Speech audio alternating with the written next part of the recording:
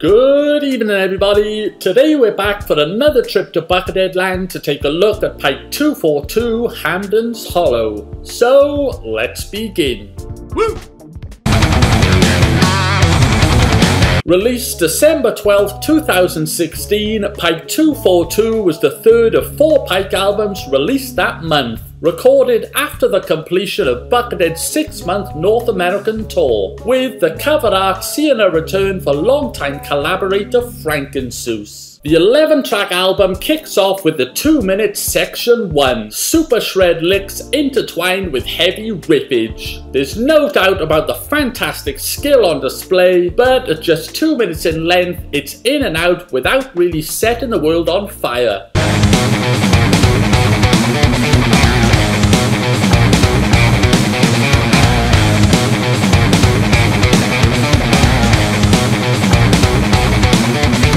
Section 2 is far more engaging than the previous track, leading with more heavy riffage and feels far more structured and thought out, ending with more crazy shred nubbing. Job done.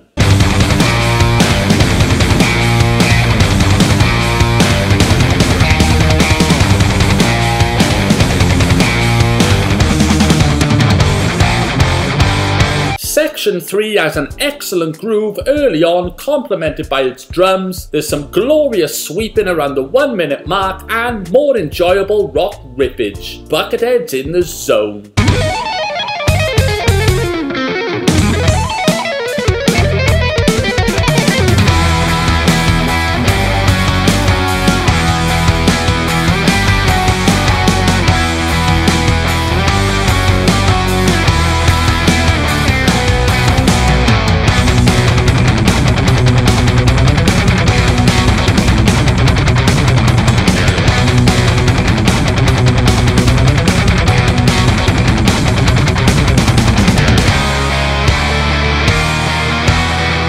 Section 4 is the album's shortest track at just under 2 minutes, and it's all controlled chaos, with Buckethead seemingly shredding on a semi-acoustic for sections of the song, and there's more excellent but brief sweeping, again in and out.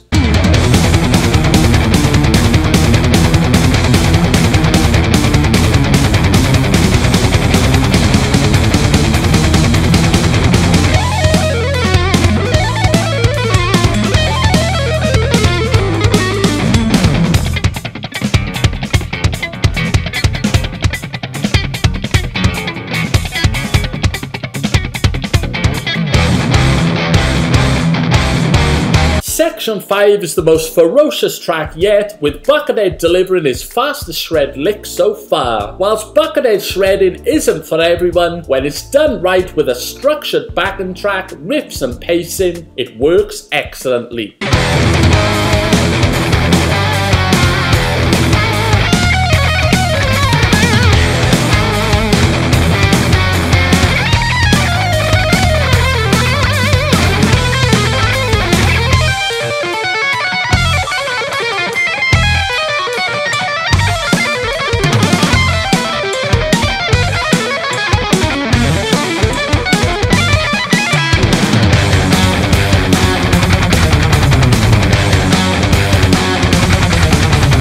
Section 6 again has more excellent riffage, and the shred licks are truly mind-blowing. Again, there's structure and the drums are excellent. This isn't just shred for the sake of shred, this is shred done right.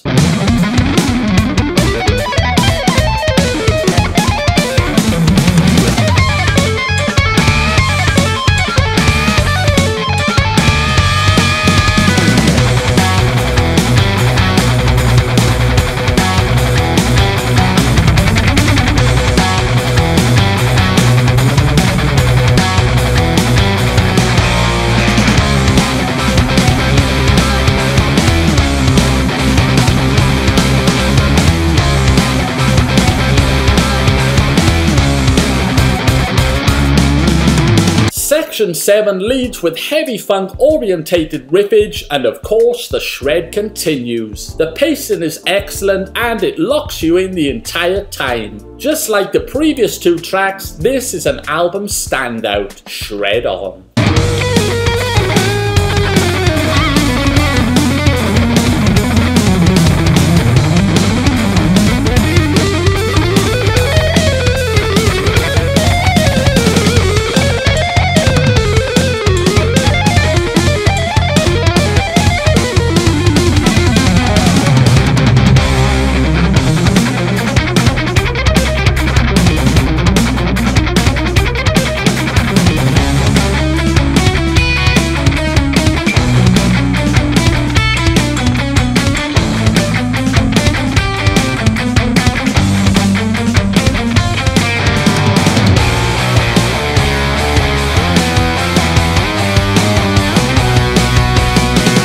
Section 8 again delivers more of the same, and that isn't a bad thing. It's another solid riff versus shred trade-off, and it delivers. It's not as strong as the previous 3 tracks, but still enjoyable.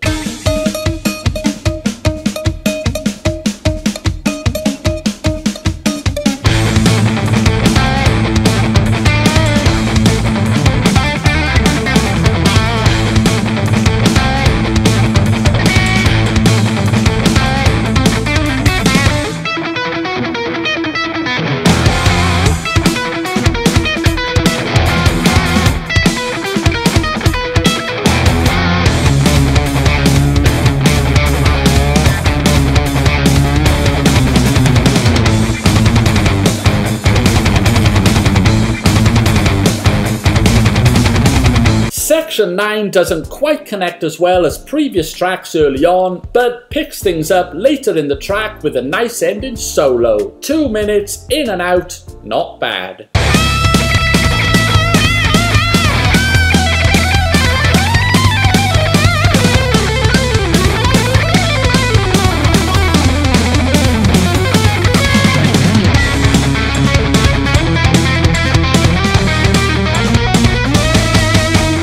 Section 10 is the album's longest track at 3.5 minutes. It's not as heavy on its shred licks, instead leading with more outstanding heavy riffs. Another enjoyable track with great progression.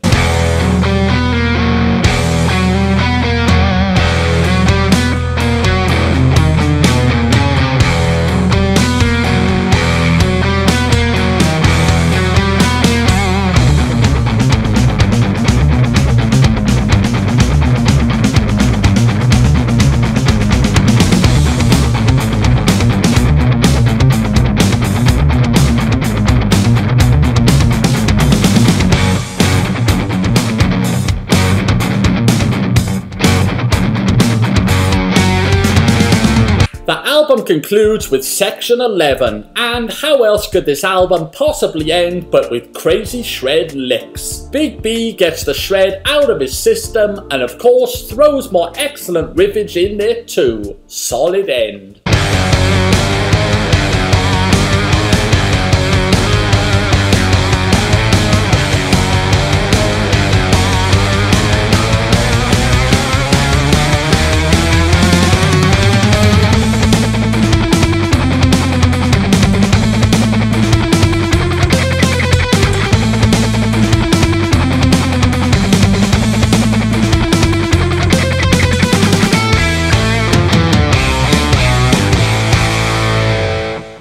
Overall, Pike 242 might be a quote-unquote shred album, which I'm personally not a huge fan of shred, and on occasions can become quite tiresome, but this is shred done right, in the right places at the right time, mixed in with outstanding and heavily underrated riffs. The album does get off to an up and down start, but really kicks into gear from Section 5 onwards. Even if you're not a fan of shred guitar, I'd highly recommend this album, as it might be the one Buckethead shred album that could change your mind. After adding up the rating I gave for each track, it came to 62%, which I categorize as good, and considering it's an 11-track album, that is pretty good. You can find my individual song ratings and breakdown on our website, NatterNet.com. So what's your rating for Pike 242? Be sure to let us know.